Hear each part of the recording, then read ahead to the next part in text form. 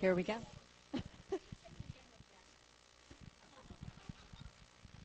Just wait, just wait.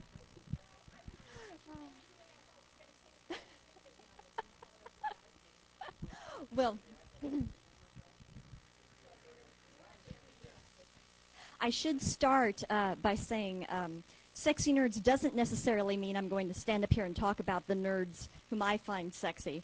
Not that I don't have, very well thought out opinions on the subject. Actually, if you go to Revolution Science Fiction, which is revolutionsf.com, you will find one of the works I'm most proud of. It's one of the least academic works I've written, called basically Science Fiction and Fantasy Hunks, The Definitive List, The Last 5 Decades. Or if you go to my website, you can find it there. So I definitely have well thought out opinions on this subject. Or you could ask me in the Q&A if you wish. But basically, this talk is about the development of the cerebral hero in television drama. And this comes from a project that I did with Cindy Walker, who's at Rutgers. I'm at Belmont. I'm Amy Sturgis, by the way. Thank you very much for coming this evening. Tracing the sexy nerd as she has progressed from the 1960s to today. Let me start out by saying that the word nerd has been used regularly since the 1960s. It can be traced back to Dr. Seuss, actually. Dr. Seuss, in his book, If I Ran the Zoo, had the very first nerd. In that children's book, the nerd is pictured as a short, hairy, disheveled fellow that has a sour and grumpy expression on his face. But if you go to the dictionary, like Merriam-Webster today, you get nerd as, quote, an unstylish, unattractive, or socially inept person, especially one slavishly devoted to intellectual or academic pursuits. An egghead, right? A brain, a brainiac, a dork, a grind, a member of the Pocket Protector Brigade. That's what the nerd is. But we see something really interesting with the nerd as he and she have become really heroes. The Industrial Revolution brought about really the person we think of as the first nerd hero, and that's Sherlock Holmes. We get villains all the time who are, mad scientists in their laboratory doing things they shouldn't be doing, right? But we finally get a brainiac who's going out and taking care of business, and that's Sherlock Holmes. Interestingly enough, when Sherlock Holmes is brought to the silver screen or to television, really, we usually see him turned into sort of an action-adventure hero, which is unusual. But although Holmes is someone to be admired, certainly Watson thinks very, very highly of him. He solves his cases. He gets his job done. We don't necessarily think of him as a sex god. It just doesn't strike us that the guy in the little tweed hat is got all that going on. So the question of where the sexy nerd really develops comes a question, I think, of television. The sexy nerds start out being kind of a sidekick, someone who helps the hero, who's starts out being always male, who's buff and action-oriented. The sidekick comes along and really kind of gives information to the hero so the hero can go do heroic things. But as the computer age progresses, the sexy nerd character evolves. He evolves from the sidekick to the partner, from the partner to the lead, and from a he to a she. And one of the things that Cindy and I found when we were doing our research is that there are great leaps in popularity with the sexy nerd. We see more of them pop up and really have an impact on popular culture during key moments when the audience itself makes a technological leap. So not necessarily the nerdiest of the nerds are discovering this, but a certain critical mass of people are becoming comfortable with new technology.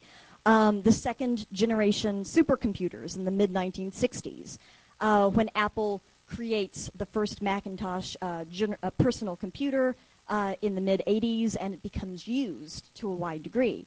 The World Wide Web in the early 1990s, and then the wireless revolution both with computers and with cell phones in the late 90s to today. We can actually see a correlation there with when a certain degree of the population gets comfortable with this technology, you see a new batch of sexy nerds come across. Let me say a quick word about methodology. Get that behind me so then we can get on to the sexiness. First of all, the way we determined who was sexy, again, was not necessarily our own, although certain members of the slideshow that I will show you did turn up on my science fiction fantasy top hunks list. But we looked at fan reaction, fans writing into television studios, writing to the stars themselves, having some kind of publicity campaign for for the fan, for the particular sexy nerd. Fan fiction being written about a character, fan art being produced about a character. Really proactive fan groups spontaneously forming and having activities that in the end seem to live longer than the characters themselves on television. So you can see these spikes of popularity, and I'll give you individual examples as we talk about individual sexy nerds. And I don't think it's any surprise that these sexy nerds are most often found in sci-fi genre television, because the computer link, again, is very, very clear. In regular television, there's a long history, non-genre television, of nerds really being the butts of jokes.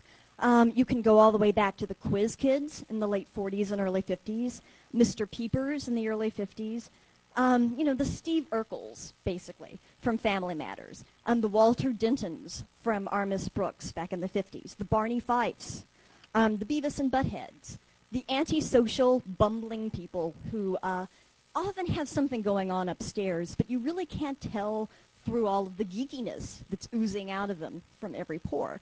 And so they are basically the butts of the jokes. But not with the sexy nerds.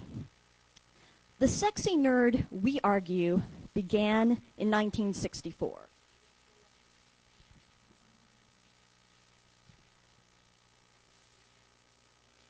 With Ilya Kuryakin. Well done.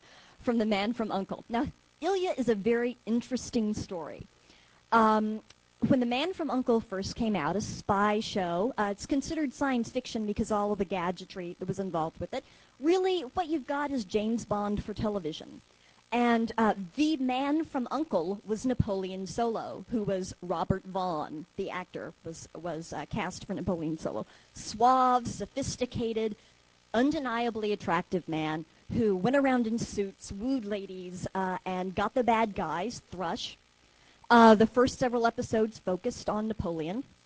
But there was this other guy who worked for U.N.C.L.E., the U.N.C.L.E. organization as well, Ilya Kuryakin. Very interesting in the middle of the Cold War that a Russian character was paired with an American character as allies. Ilya had a lot of things going on. He was a PhD in quantum mechanics.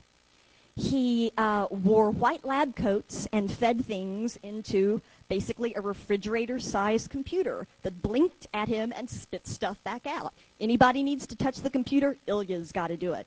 And although he was small and slight and very fair-faced and blonde-haired, he wore these monster black horn-rimmed glasses when he was playing with the computer or when he was in the chemistry section pouring things into beakers. He kind of transformed into this uber geek while he was doing this sort of thing.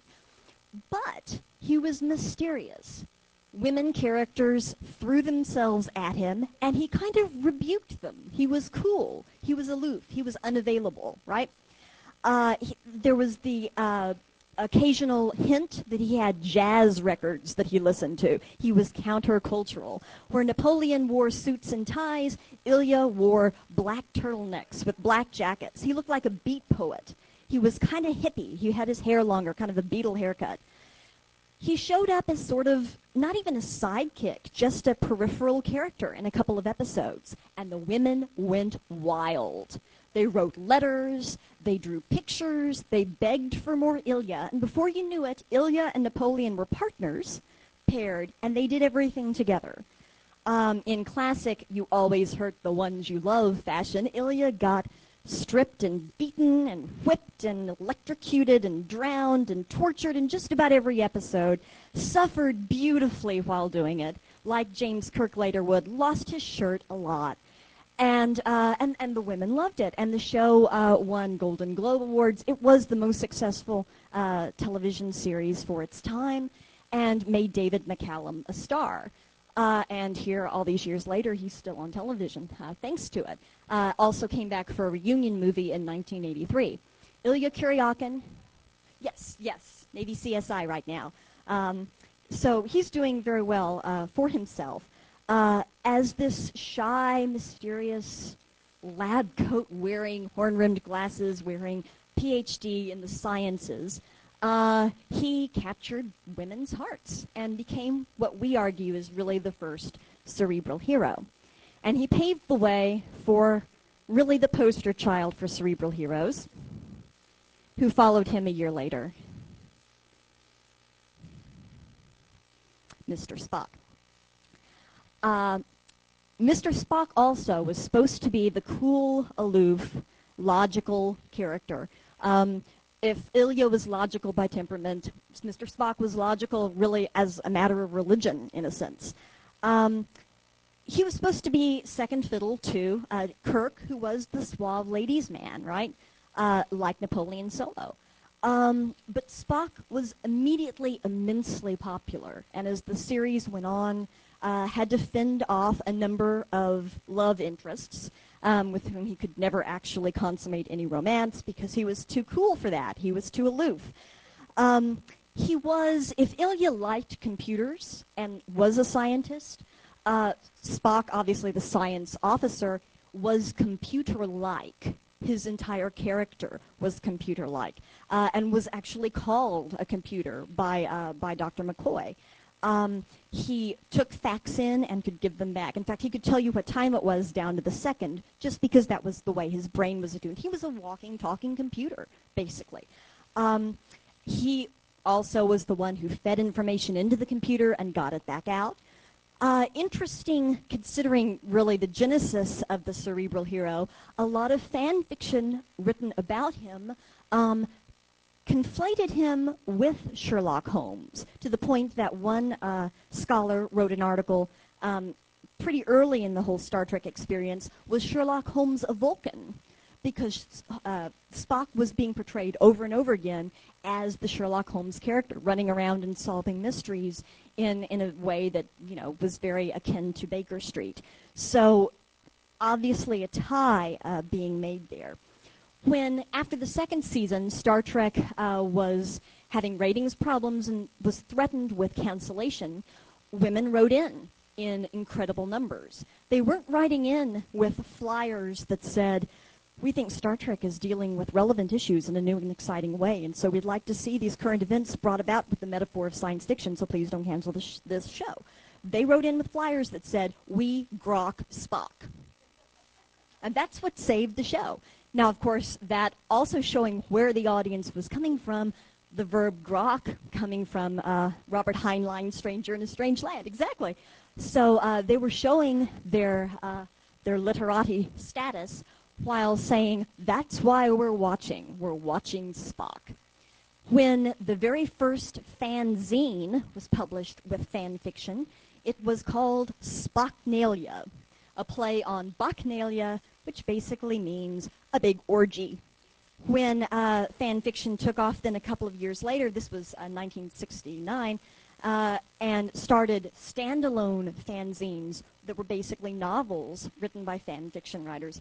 One of the first, and certainly the most notorious, was Spock Enslaved, which the cover of which showed Spock in a loincloth, wrapped in chains, standing there looking oh so vulnerable and ready to be ravished by the fans. So Spock definitely considered the sexy nerd. I'm going to be going chronologically, but I'd like to take a break for just a moment and follow the Star Trek theme, because Star Trek really has a history, a consistent history of the sexy nerds. So let's keep going with Star Trek for a moment. When we see Star Trek again, we see the character of Data. We have gone from Spock, who is like a computer, a Vulcan is like a computer in the way he thinks, in the way he acts, to a character who is a computer, an android. Once again, Data is the outsider, right? He's not a part of everything. Ilya's not, because he's a Russian, and because by personality and training, he's sort of outside, the cool, aloof scientist. Spock is an outsider because he's a Vulcan. Data is an outsider because he's not human, would like to be, but isn't, is trying to figure humanity out. Early on in the show, we see an example of Data with the very masculine and very aggressive Tasha Yar, proving that he is, quote, fully functional in every possible way. 365 different ways. The subject of much fan art and fan fiction after that. Apparently he still gets very graphic pictures sent to him of ways in which he has displayed his fully functional status. Feminist critic Camille Paglia actually wrote that Data was the ultimate thinking woman's sex symbol in her article, Data, you made me love you, I didn't want to do it. When asked to sum up what she loved about Star Trek, she said Data. So once again, you have the sexy nerd. Spiner Films, by the way, Brent Spiner playing Data, basically inspired a group of lusty women fans called Spiner Films, who are alive and well today, who follow him around where he goes and reminds him that he is, in fact, still the sexiest nerd out there. Moving along, when Deep Space Nine came along, actually had two characters, one who was intended to be sexy eventually in the casting, and one who became sexy when nobody thought he was going to be. Dr. Bashir once again continues this computer link by being the research doctor in medicine. He's constantly creating programs to find answers to different illnesses, but several years into the show, we find out that he's actually genetically engineered and has things such as a complete and total recall with his memory, which makes him very much computer-like, right? He is an outsider because of these genetic modifications and because of the fact that he's very young and brilliant in a space station that is manned pretty significantly by kind of old guard folks, jaded folks, cynical folks who've been around quite a while. Here's this young genius coming in, and so he fits the archetype in several ways. Odo, likewise, is non-human. He's on the outside because he is a shapeshifter. He is literally alien to them, even when all the folks at Deep Space Nine know a lot of aliens. What's interesting about him is, like Spock, he harkens back to Sherlock Holmes. He's constantly reading mystery novels. His position as a constable leads him to be the mystery solver on the ship, and so he takes clues and finds out who did wrong and holds them accountable. Bashir was cast with a handsome young actor that everyone expected to be really kind of a takeoff character. And that happened, and a lot of fan fiction, a lot of fan art surrounded him.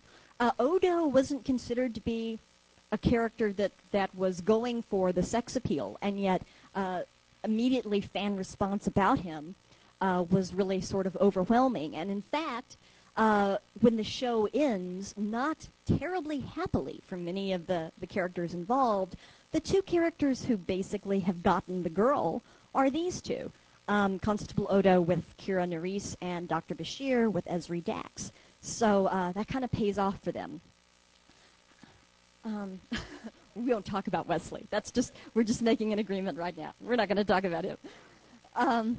But Star Trek also goes along with the trend of the way the sexy nerd has developed by moving to women characters as well. Again, both having the connection with the computer very visually. 7 of 9, when she came on the Star Trek Voyager, was brought in specifically because of sex appeal. They wanted a character who would bring in the guys and the demographic that Star Trek was trying to appeal to. And so they put her in her little cat suit And she did exactly that, and the ratings immediately went up. And Jerry Ryan, Angeline Blaylock, did the circuit of, cheesecake photos to go along with that, for the sex symbol status. But when you see Seven of Nine for the first time, she's half Borg. And what that means is that she's covered with basically wires and blinking things, so that we have the sense that she has actually been turned into a computer. She's sort of cyborg-like, right? She is computer in a way. She is technology. You are confronted visually with the technological aspect of her character immediately. Once these things are taken away and there's only a few things left to show this, we know this because of the way she talks. She considers humans in a way that's very reminiscent of Mr. Spock. And so when she goes to Harry Kim, the young, handsome character, and says, I am interested in human sexuality. It is time now for you to undress. We shall copulate. This isn't the most romantic seduction ever made, but it's the notion that she's not really fully human, that there's something mechanical about her is actually exciting, right?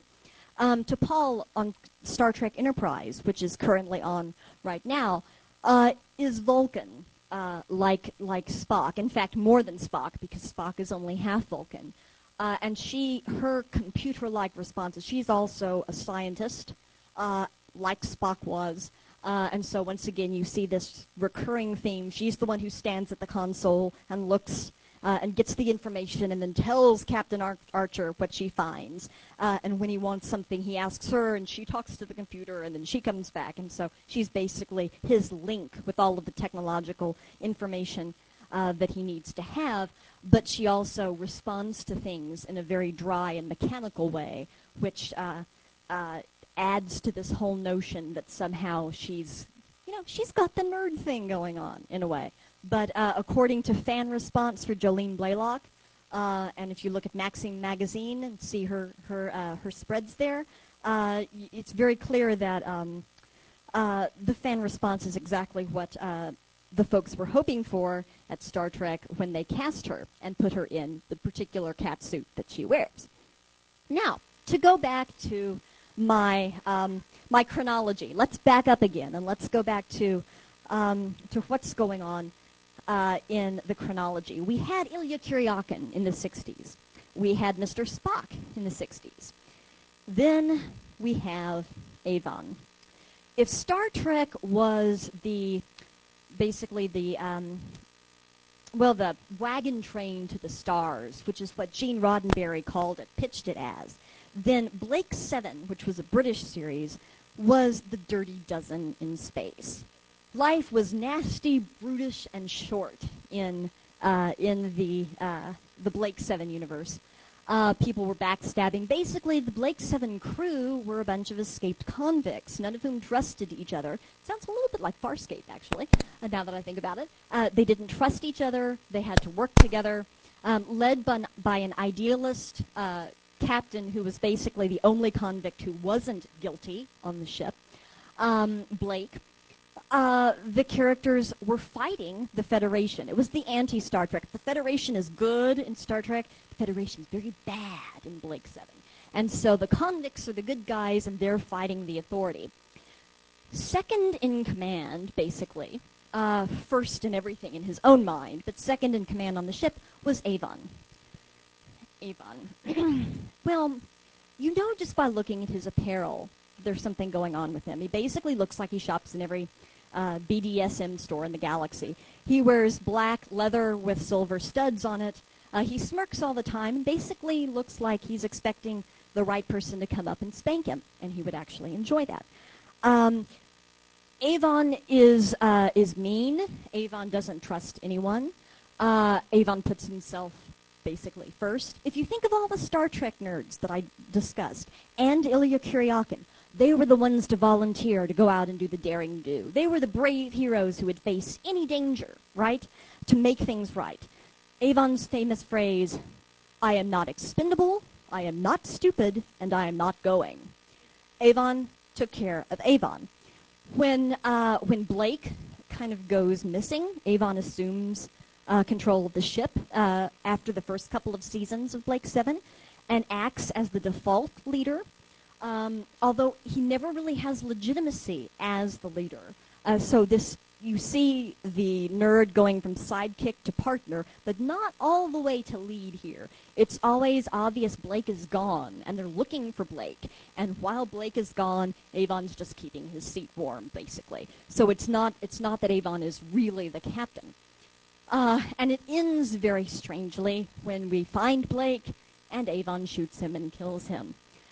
So there's a lot of ambivalence about that. However, the fans for Avon were very clearly aware that he was the sexy nerd on the show. Paul Darrow, who was the actor, basically has made a career since Blake 7 of being the guy who played Kerr Avon. And the fans kept up with him to the point he finally wrote a novel about his character, sort of an autobiography by Avon. He showed up at a whole bunch of fan conventions, does Blake 7 radio programs. So years later, he's still, 20 some odd years later, and with a movie in production, rumoredly. Basically, the only character we know survived the last episode of Blake 7 is Avon. And according to the fans, that's really all you need. The other 6, forget them, because you got Avon, and Avon's the cool guy. Something I should note is the reason that Avon was in prison to begin with was because he was a hacker. He was the computer man on the ship. He was the scientist. And what he'd done is basically hacked into banks and taken money for himself. He was the computer genius that nobody could track. And the only way the government got him in the end was because one of his partners ratted him out. But he had a long history of basically going in and coming out under the radar where he could not be found.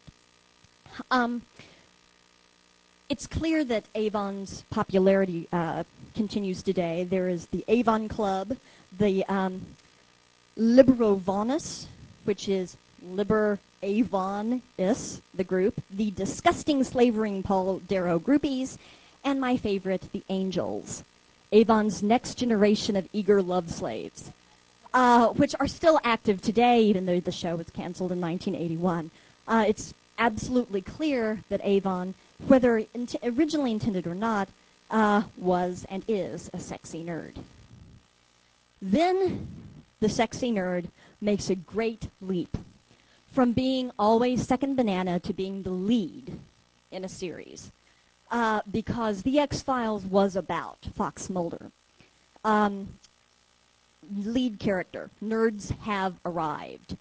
He's a scientist, albeit a social scientist, a psychologist, but he knows other nerds who can do the other things for him, like the lone gunman, who can do the legwork that he needs when he needs it. But let me give you a quote from one of the fans who's produced an amazing amount of fan work based on Mulder, whom we interviewed for our article. She says, Mulder is sexy, he's smart, there's angst, his personality, and ditto for Spock, by the way, grabs you by the brain and lurches you into his world. So it's his brain that is what is so sexy, his nerdism. And clearly we see that he is a nerd. If you look in his apartment, he doesn't actually have a bed, right? He has a computer, he has a television, he has a DVD player. That's really all he needs because he doesn't sleep, right? He's either on the computer or watching his DVDs. That's all. Because he doesn't have a life, and we don't want him to have a life. That's why we like him so much. 1999, Bree Sharp. Any of you locals listen to Lightning 100 heard David Duchovny, the song, David Duchovny, I want you to love me, to kiss and to hug me, debrief and debug me. This song is definitely celebrating Fox Mulder as a sexy nerd. Yes?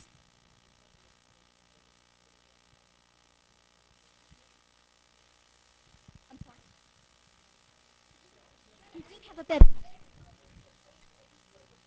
This is true, but they actually make the comment, I didn't know you had a bed. It was kind of an inside joke, actually. That's a very good point. They do show a bed at one point, and he's astonished that it's actually there, right? So it's the twist is he didn't know he had a life, basically. So if it's there, he never actually used it, right? But that plays into that's a very good point. But that also plays into the notion of being aloof, because we don't see Mulder with, the steady girlfriend, even as any of these other characters, basically. The only ones who get the girl get her in the very last episode, basically. And in the case of Avon, she comes and then dies in his arms. So it's only a very short-lived thing. Very good point. So you have the Huncus Intellecticus, one of the fan clubs for Mulder, the Red Speedo Appreciation Society, the Church of Our Guy Mulder, the David Duchovny Estrogen Brigade, the Mulder Droolers, and my favorite, Mulder Torture Anonymous, because we always hurt the ones we really love. So Mulder, and apparently now is in talks for the next X-Files movie. Mulder is alive and well, and certainly loved and recognized as the sexy nerd and the leader here, really the great leap forward for sexy nerds everywhere, because he is the lead of the series. Now, I don't want to in any way disrespect the next series, because in its own ways it was another incredible leap forward. But as we were kind of plotting the trajectory of the sexy nerd, we did kind of see one step backwards. And that was in Buffy the Vampire Slayer. The nerds became the sidekicks once again, and often the butts of jokes. Not that these characters weren't sexy, because a lot of fans thought they were. But these characters were unlucky in love. These characters weren't the lead in the series. These characters did the research. These characters did the grunt work, all of the computer work, Willow, and they were in sidekick mode, basically. Well, this is true. Everybody was. Everybody was unlucky in love. But, for instance, the fan fiction that paired Buffy with Xander or Giles, a lot of it is out there, or fan art. These guys had never had a chance, right? Because they were nerd characters. So, in a sense, pardon? The fact that he was bumbling, the fact he was part of the kind of Scooby group, this is true, but he had his own kind of street smarts, right? He had comics that he was constantly reading. He had his little phrases, which actually Giles picked up along the way, I think. He was not the nerd in the same way that Giles was, the bookish person. That's true. That's true. And of the three, he's probably the least cerebral. So I'll definitely buy that. But he had this kind of a missing piece would be supplied by him one way or the other kind of aspect, which is kind of why we lumped him in there. But I'll agree with you. He's not in the sense the same traditional nerd essay Giles is, being, the librarian. But we didn't have the lead doing her own computer work or doing her own reading in the same way that Mulder was doing his. So we got to that, and this was where our original research ended, because we started this quite some time ago, and we were scratching our heads going, gee, wonder what's going to happen next. But then we revisited that after some time, and we found out interesting things were happening after that. Once again, the nerd gets to be lead with Farscape. Now, the first thought you might have is, John Crichton, he isn't a nerd, he's really cool. Well, yes, he's but he's a PhD in physics, right? When we say it ain't rocket science, well, he does rocket science, basically in his sleep.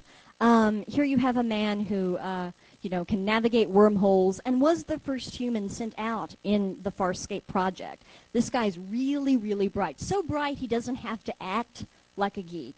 He can sublimate that and be cool, but still pull on his smarts anytime he needs them. Ask 1812, right? How he is with computers in 1812, we'll tell you.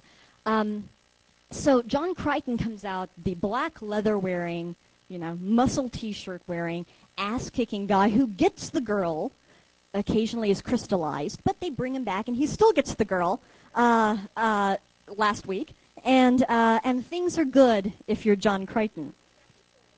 He was a statue. This is true. He was a statue for a while too. But he gets action in every sense of the word. Bad things do happen to him, but he bounces back. We love Crichton. What's amazing about Crichton is he's a PhD in physics who can think his way out of anything, and yet he also seems like every man that people can identify with and love. And that's really rare, that you could have that kind of character that would, legitimately fit in with a large group of people. And you wouldn't say, oh, there's the nerd, but in fact has a lot of nerd qualities. And when he comes back to Earth, that's pretty clear, when he's worried not only about the scientific aspects of what they've brought back, but also the policy aspects of what they've brought back. He is a thinking man, but he's also a man of action. And to that extent, Mulder was not. Interestingly enough, when Mulder came out, I want to check here and make sure I'm correct. Yes, it was People magazine that ran an article comparing David Duchovny to David McCallum's Ilya Kuryakin. And one of the things that they mentioned was both men were slight. David Duchovny was taller, but, as the Red Speedo Brigade would admit, when he was in his Red Speedo, he was nice to look at, but he wasn't ass-kicking. Nobody would really be afraid of Mulder in a fight. Ask Krycek. Even one-handed, he could take on Mulder.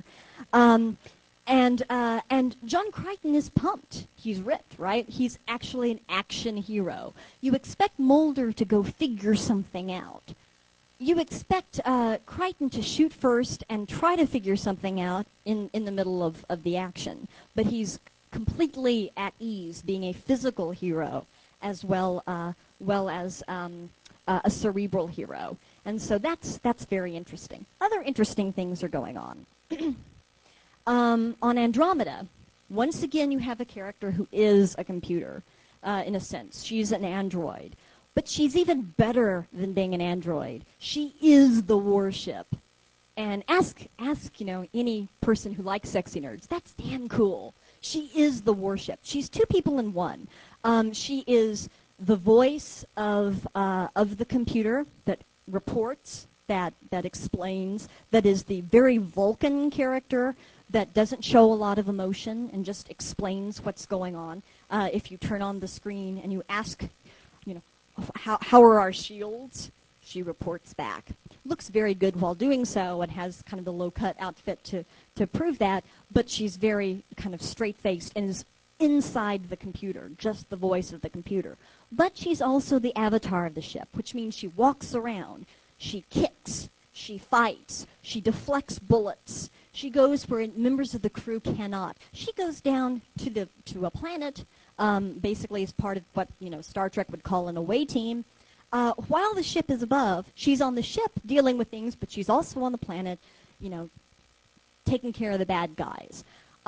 You have huge, undeniably hunky Kevin Sorbo in the middle of a fight, and he says, "Oh, Rami, can you take care of this?" And here, this petite, beautiful young woman goes out and takes care of the bad guys because she can, because she's a warship, right?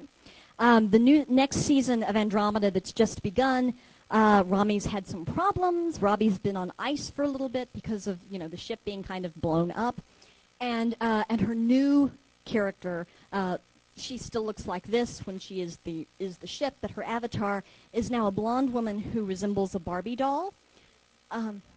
Yes, good point. Former Baywatch beauty. But yet when she speaks with the voice of Rami, and we know that she still knows what's going on.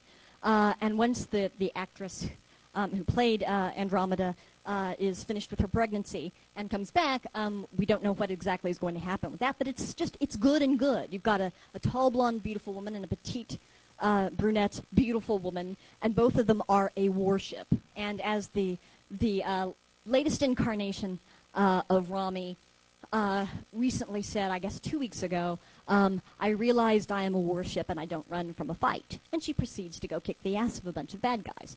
So the fact that she has she's hardwired to all the technology on the ship and knows everything and can figure everything out, she's a brain, but she's also also the action hero. So a lot of interesting things are happening.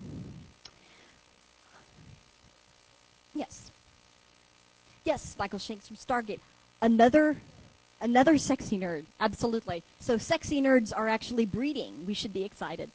Um, I would say the most interesting thing to happen, in the last 2 years to sexy nerds is the show Firefly, which unfortunately lasted only one season, but will be out April 22nd, 2005 is the movie Serenity, and you need to go and go often. There's my personal statement. Um, Once again, good point. We've got Joss Whedon, who is at the helm of Buffy, and Angel, and all of those related enterprises. And these characters, not the captain, but it doesn't really matter because the arc of the whole Firefly / Serenity project is about these two characters. And what you have are a really, really, really bright man and a super genius woman who happen to be brother and sister.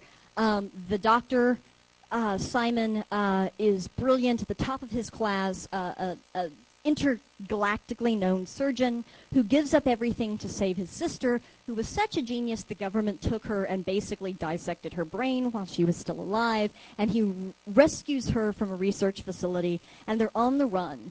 And being on the run from the authorities, basically, why are they on the run? Because they're so smart.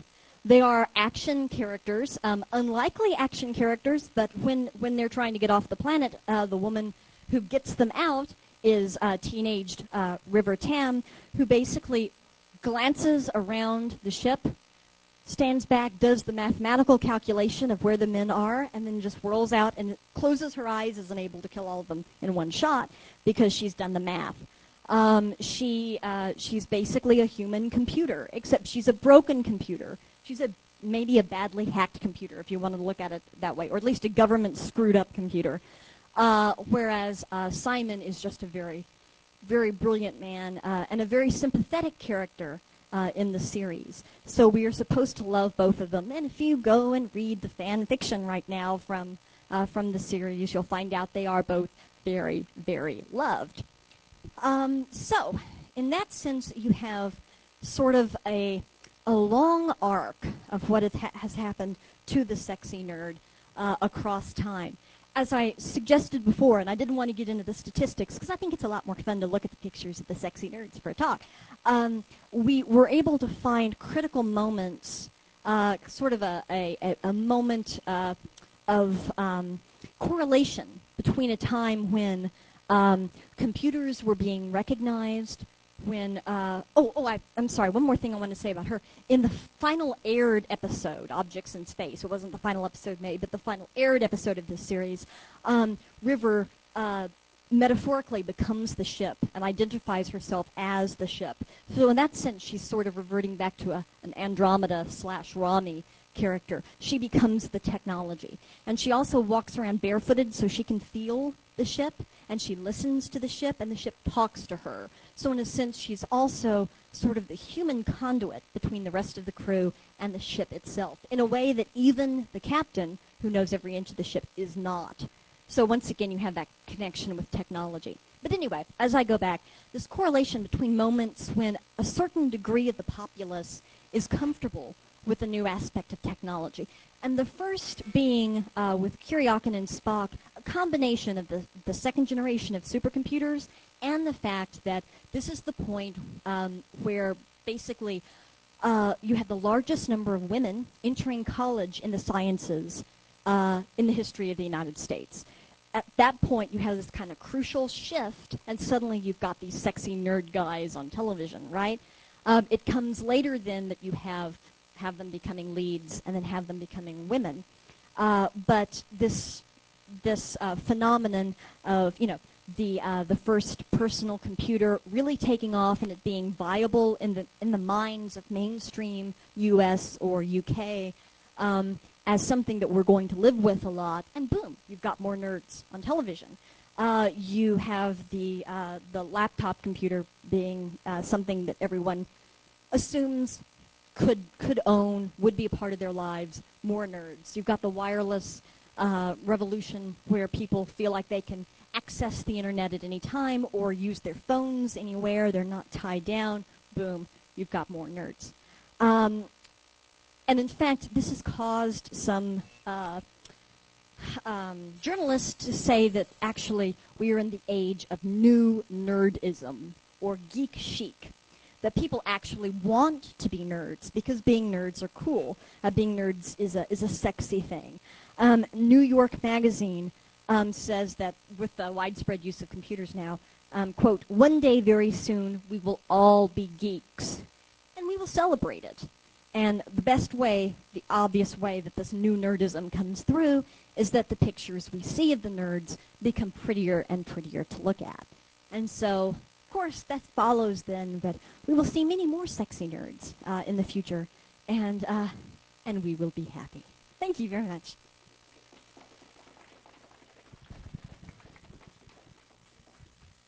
We're trying to get back on schedule here, but if we do have any questions, that would be very cool.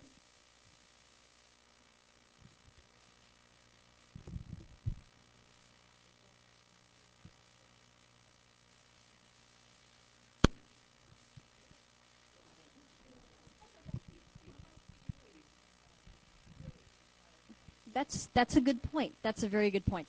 I'm not sure they expected Kaylee on Firefly to be as popular as she has been. We were supposed to love her because she was sweet. And as Joss Whedon has said, if she likes somebody, you know they're good. She's kind of the conscience of everyone. But I don't think she was supposed. Originally, Joss Whedon expected her to be, as far as body image was concerned, the kind of character you would expect to eat the second cheeseburger. And actually, the character gained something like 25 pounds in order to play the character. So they were not creating her as the sort of 7 of 9 goddess figure. And yet she's become very, very popular. And I'm glad you mentioned her, actually, because also she has that connection with the ship, being the engineer. We see in one of the flashback episodes, the engineer was a guy, and he looked, greasy, the kind of grease monkey person you expect to be underneath a car or something with a wrench, except it was very clear he really didn't know his stuff. And we see Kaylee, who's this cute, sweet little girl who looks like she needs to be out picking flowers somewhere, being able to listen to the ship and know what's wrong. And she calls Serenity her girl, and she pats her girl, and she talks to her girl. And she's another, like River, another kind of conduit between the humanity and the mechanics on the ship. So that's very good. Actually, I need to add her next time. I appreciate that. But an unlikely one that I don't think was ever meant to be sexy in the same way that, Simon Tabb was a cute actor and they knew that he'd be a heartthrob kind of thing. So very good point. Thank you. Yes? If you wanted to go for the sort of evolution of a character, you can go back to the original Buffy, where you had Wesley Wyndham-Pryce III, who was the ultimate nerd, completely bookish. And then he morphs when he goes over to Angel until the very end, where he is still very bookish, and yet he is your complete action hero as well. That's a very good point. Very good point. And that was I'm sorry? Yes. And that was a conscious choice, too, for that evolution. And that's a good point. It's interesting that they felt he had to lose certain things in order to become certain things. But that's a very interesting case study. That would be good to... True. Right. And basically a sort of sidekick / partner, depending on how you look at it in that sense.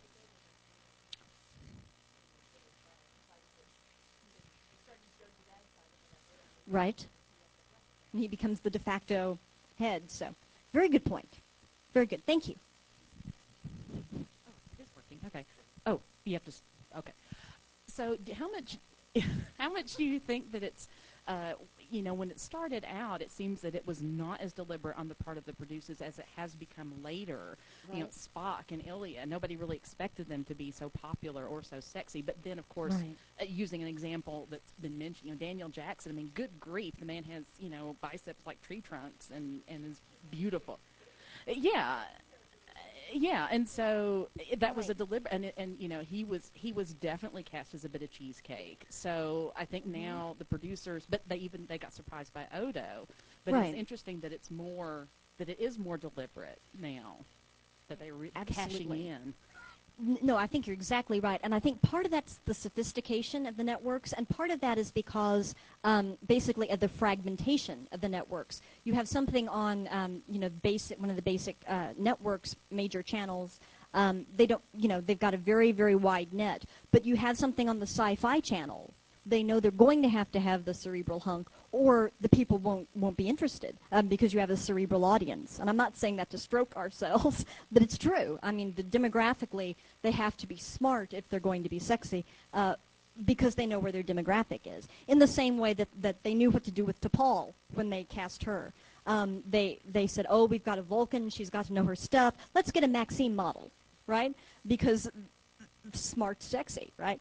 And they knew who was going to be watching, and that was young guys, but smart guys. So she needed to have both.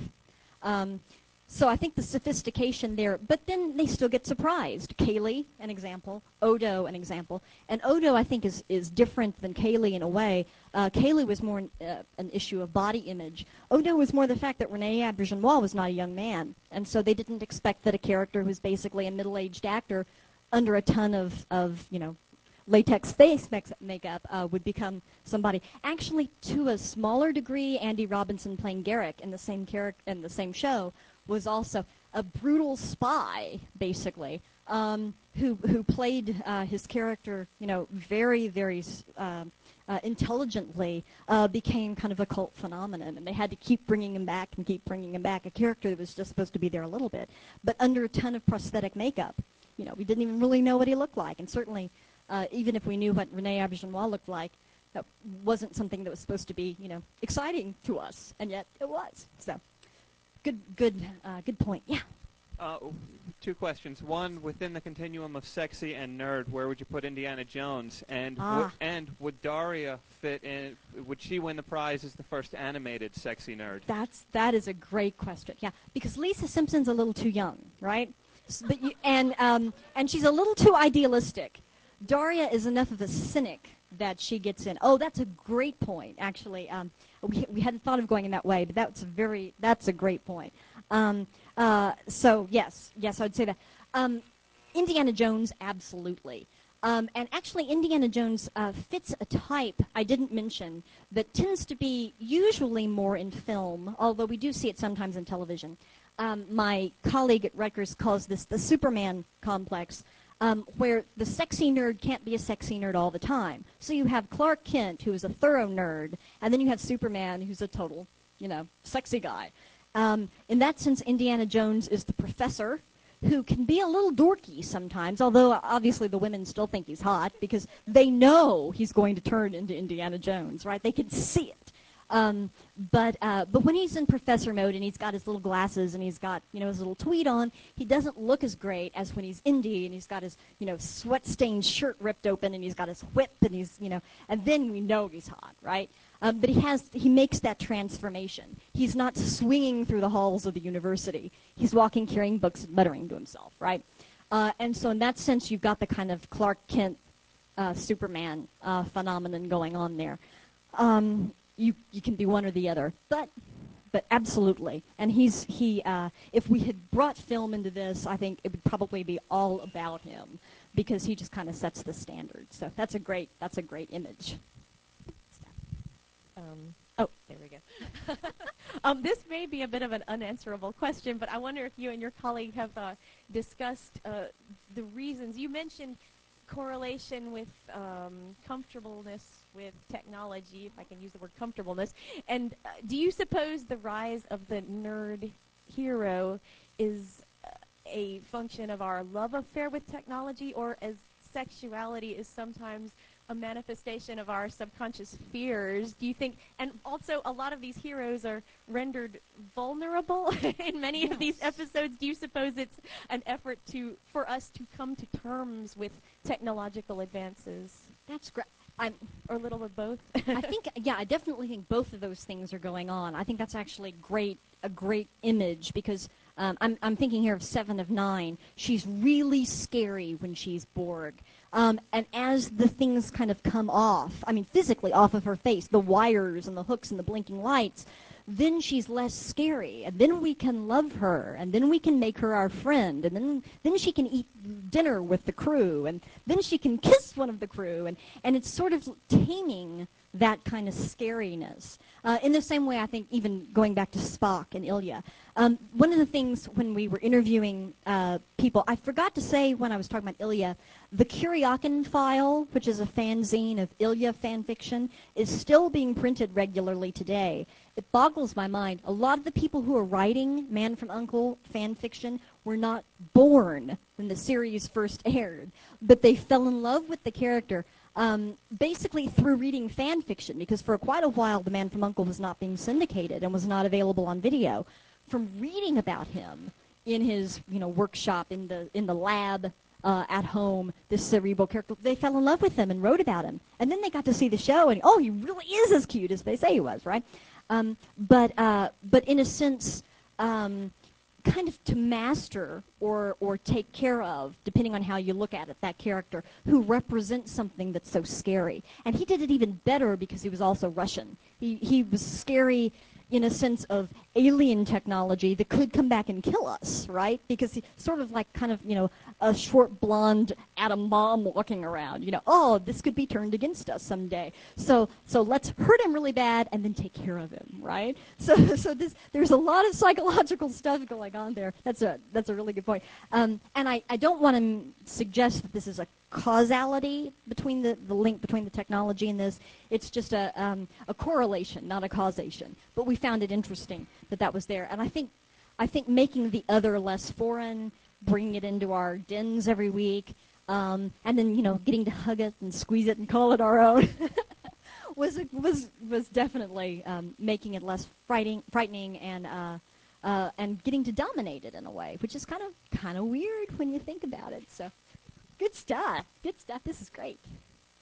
Yes. Has there, according to I think what you're saying, as this goes on, there should be a female lead nerd. Yes. Has that existed? Yes. I didn't see it. Daria, if you go, Daria's there. We got to bring Daria in. That's great. That's great stuff. The closest I can think of is pretty obscure, but the really, truly brilliant television series, which I think was just ahead of its time. I'd love to see it come back. I think it would work now. VR5. I don't know if anyone remembers this. The virtual reality show, Laurie Singer played Sydney, the lead character. Beautiful young woman, and she was in every sense a stereotypical nerd. She dressed horribly. She didn't care what she dressed in. She wore jeans and huge baggy shirts, even though she was slender and gorgeous. She worked for the telephone company only so that she could make sure she was always wired, because she was terrified of losing her access. This was enough years ago that this was a really big thing, that you were being able to be on the net. And so she was, the wonderful phone woman who would go and make sure everybody could access the internet. But she was very socially awkward, and she was bookish. Interestingly enough, two of our past nerds, Ilya Kuryakin and Giles, were both in the show. David McCallum and Anthony Head were both in the series. Their places were reversed. Anthony Head was the spy, and David McCallum was the researcher. But they both came as support behind her, but she was the lead. And she was the only one, actually genetically, she was the only one who could control this next virtual reality program. I think it was just too much too soon. I would dearly love to see that show brought back because I think she was a fantastic character. I think the other more mainstream way this happened was the post-Mulder Scully. Because when Scully was repartnered after Mulder was zapped, was taken away for a while. He's just away. Mulder who? And she was partnered with a character that became the skeptic, and she became the believer. And so she did a flip-flop in her science. And instead of being the skeptical scientist, she was the active scientist in charge of basically finding all of these things. And she led the show. And Robert Patrick's character, John Doggett, was definitely second fiddle. And we knew through the entire 2 seasons he did that he did not know everything she knew. She was withholding information from him. And so she was basically top dog there. And that was and she was also very active, which was amazing because she stayed pregnant on the show for like 15 months. Nobody seemed to notice. She also didn't get any bigger. Nobody seemed to notice. And she ran in her stiletto heels and she shot people. And it was really cool because Scully was just getting to be awesome, you know. And then it ended. But